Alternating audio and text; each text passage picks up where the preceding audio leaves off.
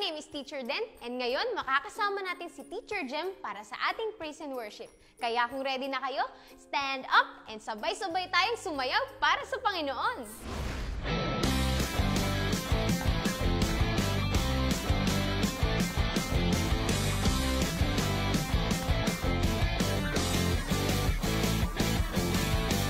How does it feel when someone gives you a helping hand? How does it feel when someone takes the time to get to know you? How does it feel? It feels good. How does it feel? It feels good. How does it feel when someone gives you a second chance? How does it feel when someone loves you just the way you are? How does it feel? It feels good. How does it feel? It feels good. So do to others as you would have them do to you. So do to others as you would have them do to you. It's a golden rule.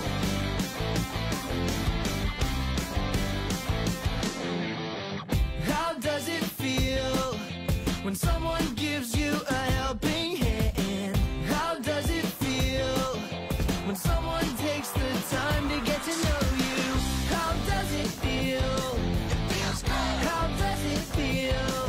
It feels good. How does it feel when someone gives you a second chance? How does it feel when someone loves you just the way you are? How does it feel? It feels good. How does it feel? It feels good. So do to others as you would have them do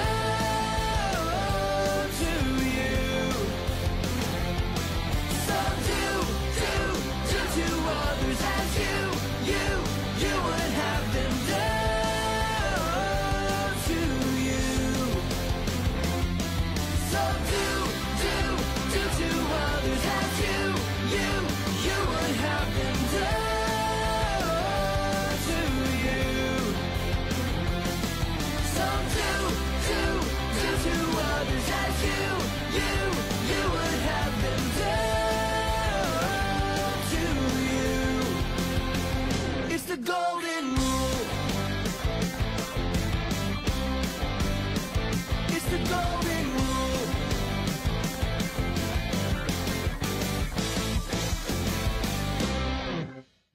Hi kids! Ako nga pala si Teacher Grace. Salamat sa pagsabay ninyo sa ating praise and worship. At Teachers Dan, Teacher Jeremy, salamat muli sa pangunguna sa amin. Today, we will learn a new lesson. And if you were here last week, do you remember our lesson? Right, we talked about joyfulness. Today, we will learn a new lesson. It's about kindness. Kids, sabayan niyo ako. Today, we will learn about kindness. Thank you, kids. And before we begin, let's do the prayer formation. Let's pray first. First, close your hands. Second, bow down your head. Third, close your eyes. Lord, thank you for the wonderful day that you have given us. Please forgive us for all our sins. And today, God, please open our hearts and minds so that we will learn from your word today. We love you and we thank you. In Jesus' name we pray. Amen. Thank you, kids. At andito na si Teacher Des to give us a beautiful story about kindness. So kids, let us all listen carefully. God bless! Hello kids! I hope you're all doing great. I'll be your Bible storyteller for today. My name is Teacher Desiree.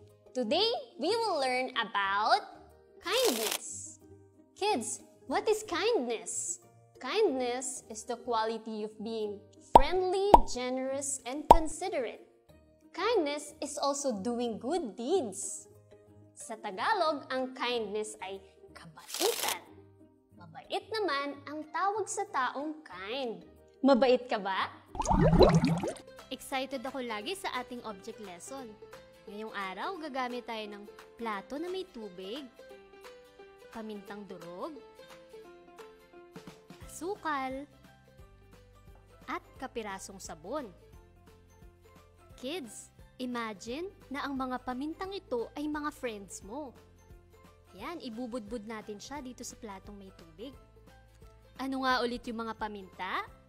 Yun ay mga friends mo. Ikaw naman ang sabon na ito kapag hindi ka mabait, kapag palaaway, magagalitin at masungit ka. Ayan kids, nakikita nyo ba? Lumalayo sila. Ganyan ang nangyayari kapag hindi ka mabait. Lalayo ang mga friends mo. Ikaw naman ang asukal na ito kapag mabait ka. Ayan, bubudburan natin ng asukal itong mga paminta. Kapag mabait ka, magsistay lang ang friends mo, hindi ka nila iiwan. Kids, kilala mo ba si King David sa Bible? Alam mo ba ang pangalan ng best friend niya? Ang pangalan ng best friend niya ay Jonathan.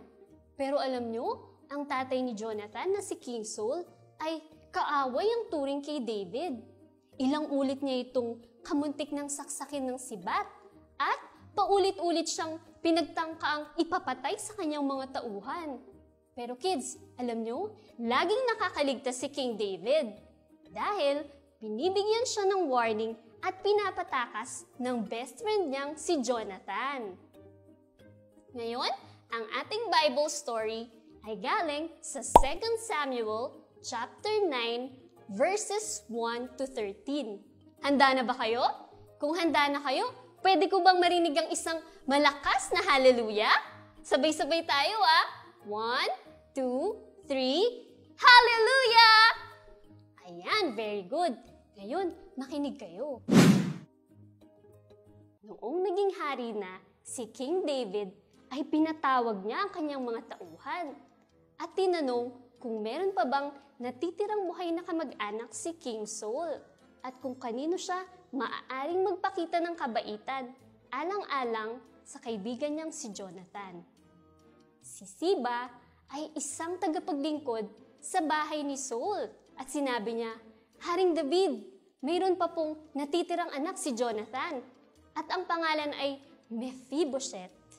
Pilay ang kanyang parehong mga paa. Tinanong ni King David kung saan ito naroon.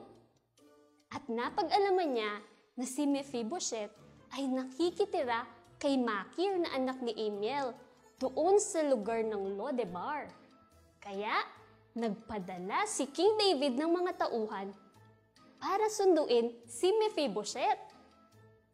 At kids, nang makarating na nga si Mephibosheth sa palasyo, ay nagbigay galang siya at nagpatira pa sa harapan ni King David.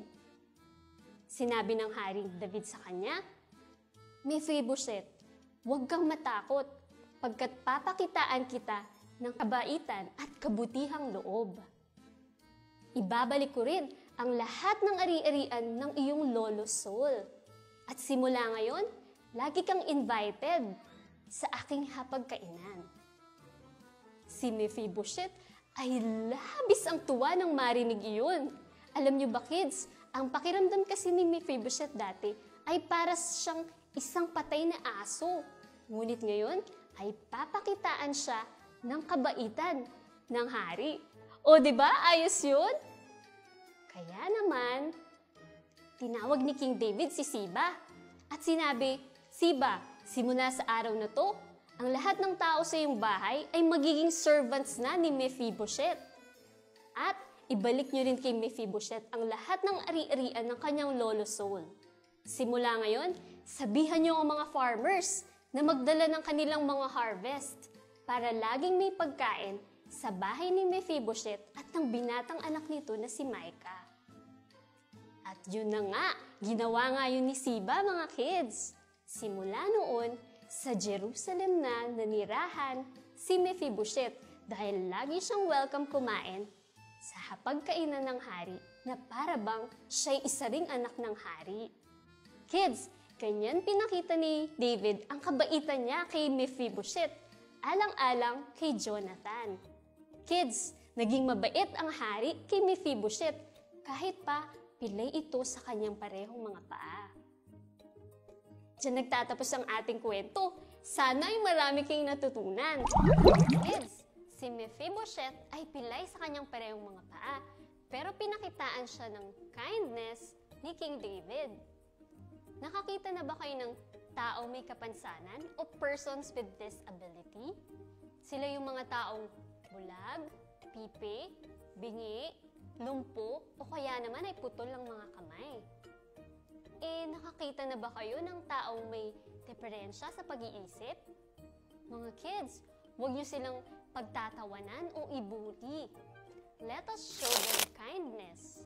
Pwede niyo silang paunahin sa pila, pagbuksan ng pinto, o gabayan sa pagtawid. Ilan lang yon sa mga paraan kung paano natin maipapakita sa kanilang kindness. You can even learn a simple sign language so that you can tell the deaf that Jesus loves them.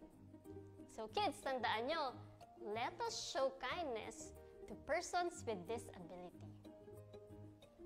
Ngayon naman mga bata, King David shared his food when he invited Mephibosheth to eat at his dinner table. And because God has blessed us with so much, we should also share whatever blessing we have. Because kindness is sharing. And King David gave back all the properties of King Saul to Mephibosheth because he cared for him. Kindness is caring. So let us all show kindness by sharing and caring. Ngayon naman mga bata, si King Saul ay hindi naging mabuti kay David. Pero mas pinili pa rin ni King David na maging mabait sa apo nitong si Mephibosheth. The Bible is always telling us to love our enemies. Kaya kayo, tandaan nyo ang sinabi sa Ephesians chapter 4 verse 32. We should show kindness to one another. Kaya kids, let us show kindness to everyone. That ends our lesson for today. Pero dyan lang kayo Here is Teacher Grace for our closing prayer. Salamat Teacher Des sa pagkikwento sa amin ng storya ni Mephibosheth at ni David.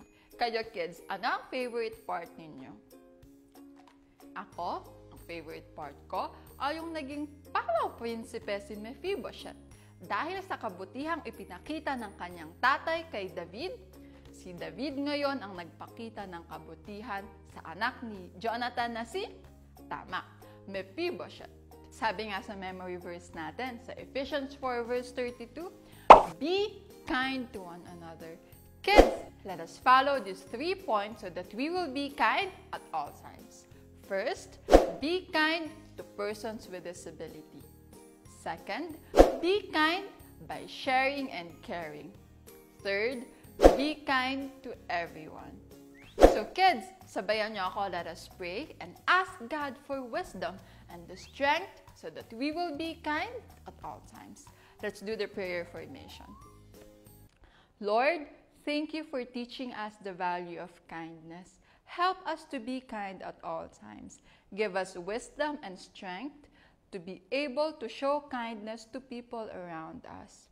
We commit our lives to you. In Jesus' name we pray. Amen. I hope you enjoy our lesson for today, kids. Kung na-enjoy nyo ang lesson natin today, share nyo sa inyong mga classmates, sa pinsan, sa kapatid, sa kapitbahay. At next Saturday, sabay-sabay ulit tayong matututo at mag-aaral ng mga kwento buhat sa Biblia ng mga ordinaryong tao na may extraordinaryong kwento. Dito lang sa COG Kids TV!